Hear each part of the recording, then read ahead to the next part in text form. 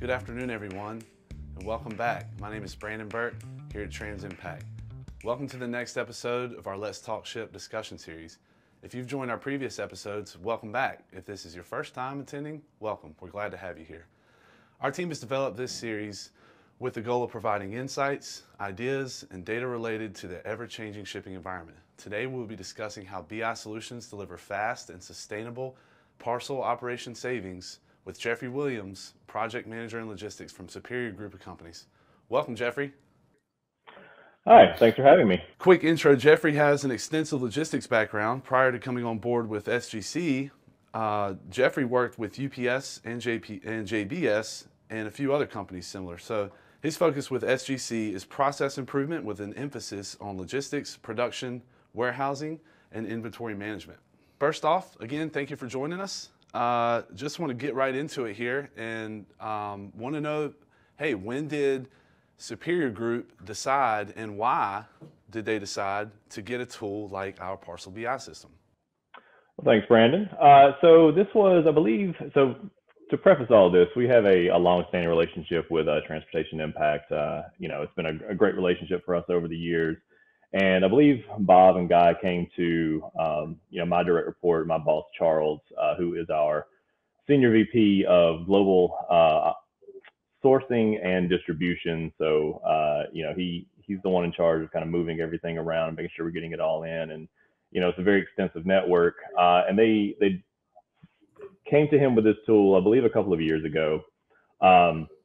It didn't take long to uncover, at least on his end, that it was something that was going to be very, very beneficial to us, but he needed someone to manage it. So that's when they brought me on board. And from my start, which was just over a year ago, I've really been able to fully delve into the PSI tool and have found it to be, extremely beneficial in what we're trying to capture here. That's amazing. So you mentioned your time with Superior Group and the history that we have with Superior Group.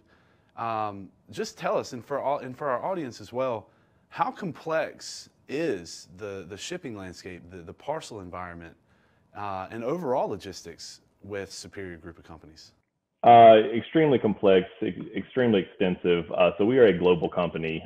We have business interests, obviously stateside, but also Central South America, Asia, Europe, and we're moving, from multiple manufacturing facilities, DCs, warehouses,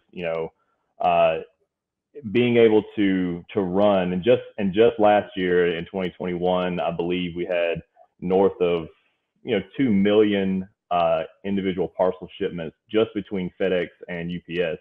So just keeping up with that business is very, very labor intensive.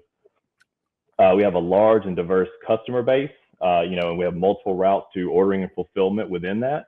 So being able to really keep track of, our parcel movements, our parcel spend through that network is critical. It's critical to day-to-day operations and the functionality of the business. Yeah, that sounds pretty challenging. Geoffrey, with your experience not only in parcel and in logistics and your experience with other transportation companies such as UPS, you also have experience in process improvement. You have experience in inventory management, production. So a tool like this must, really deliver some key points, maybe some key knowledge that you need to be dangerous in each of those areas. Can you share with us one of your biggest wow moments or biggest takeaways from your usage of this tool? So the first thing for me was the ease of use, the smoothness of the user interface there, being able to kind of delve in. There's, of course, going to be a little bit of a learning curve, and that's to any new program, any new software or anything that you're kind of engaging with. But, once you get your feet underneath you, it's very, very easy to start pulling out really detailed information, all the way down to package level detail, as far up as, customer, individual shipments, by account, by location.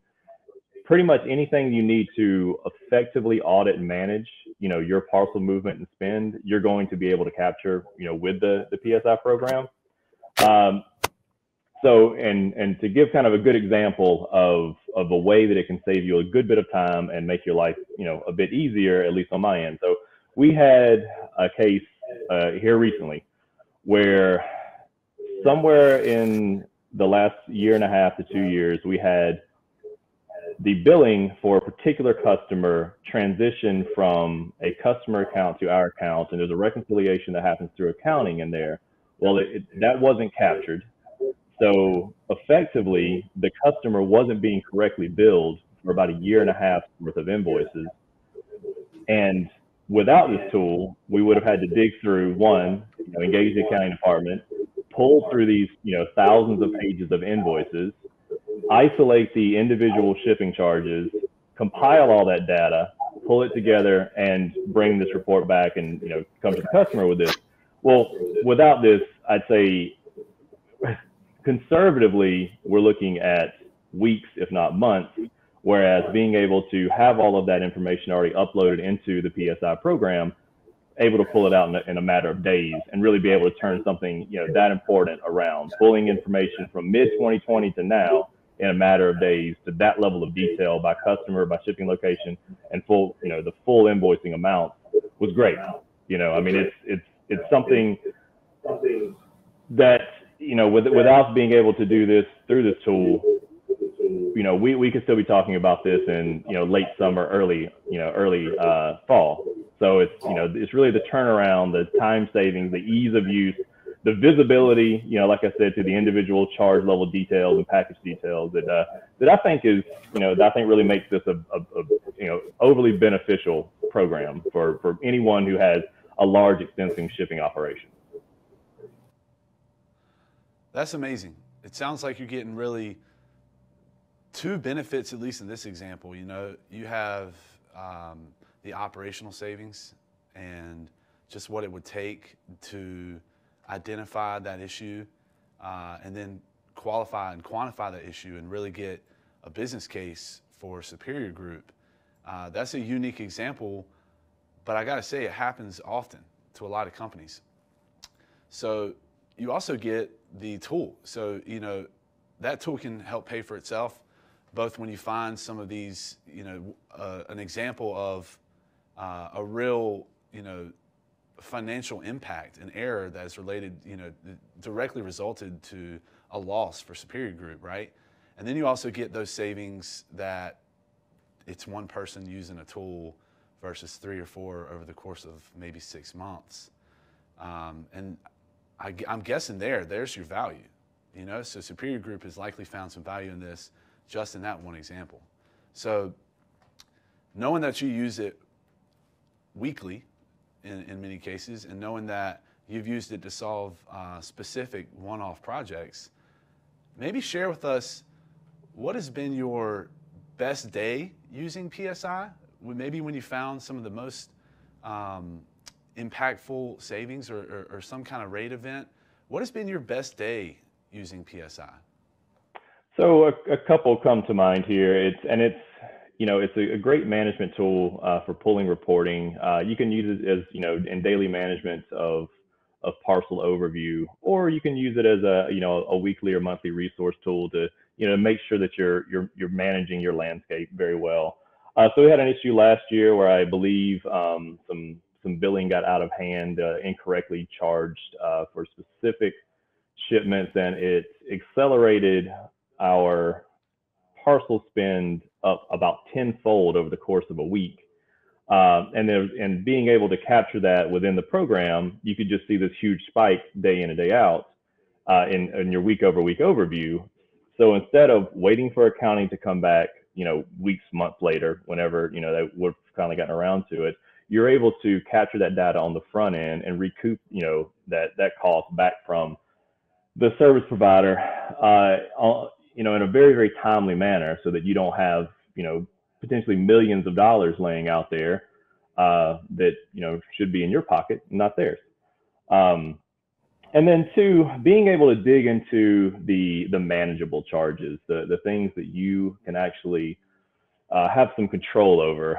Those are going to be, some of your address corrections, so you can apply some API to the customer-facing platforms on the front end and make sure that you're, mitigating those charges. Make sure your accounts are up to date and valid for the invalid account. And when these things are coming through at, $18 a pop, and you're looking at millions of shipments across, you can see how it'll add up, even at small percentages.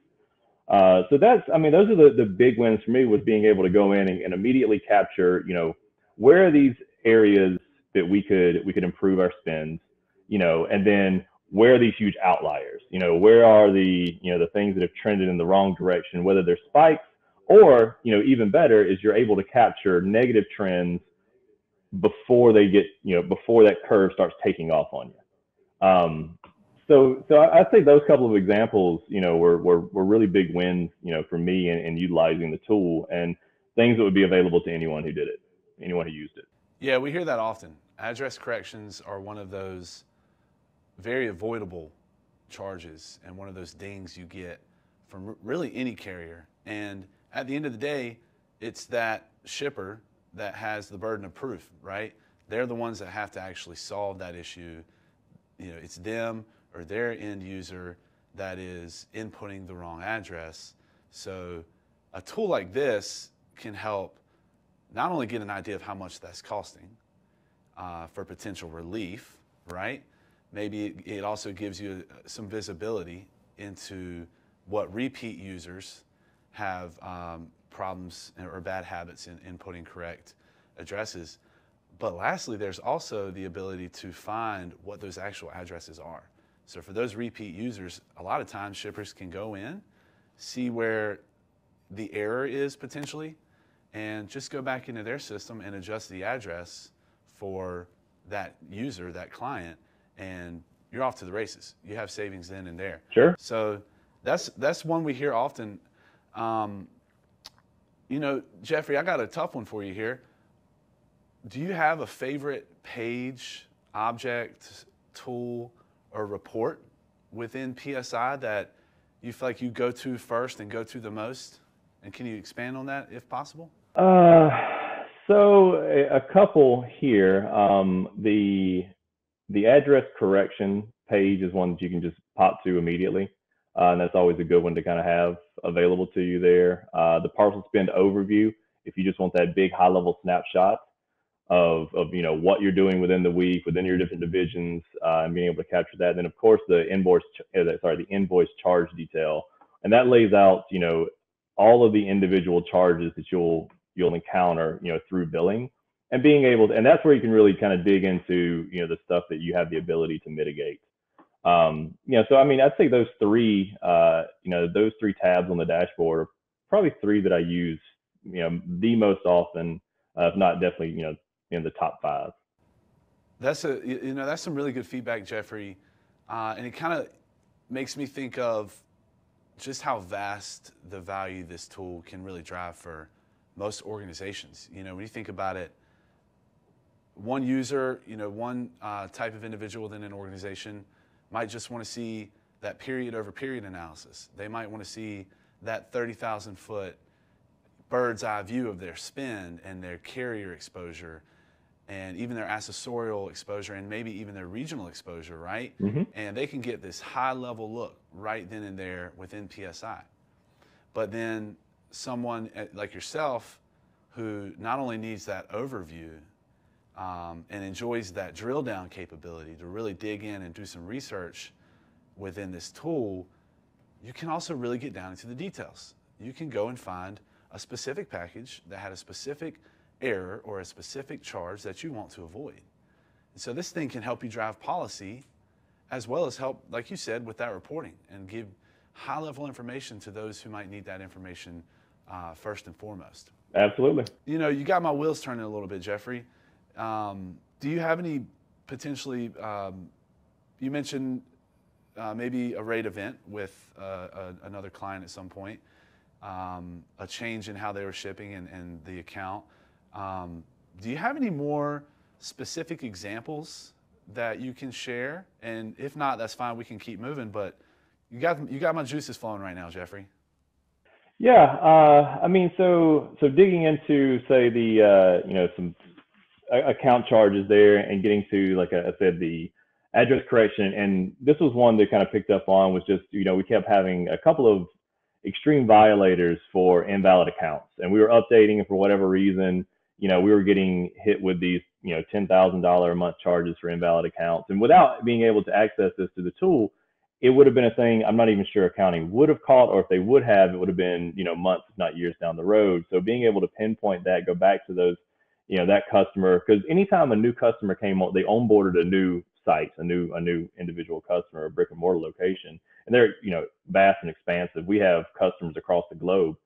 Uh, so being able to stay on top of those types of charges, being able to stay on top of things like let's just say you start getting assessed some late fees just because you're coming out of a pandemic and the accounting department is way behind on kind of what they're trying to get done here, and being able to move into these invoices and kind of capture this and fully utilize maybe an ACH option so that you're staying within your within your time frame, within your service agreement, and not getting hit with these charges of essentially thousands of dollars of a billing cycle that is just money you're giving away because you're not turning it around within the time frame that you need to. So little things like that, and you say it's nickel and dime, but when you're running millions of shipments a year, nickels and dimes add up to hundreds of thousands, if not millions of dollars.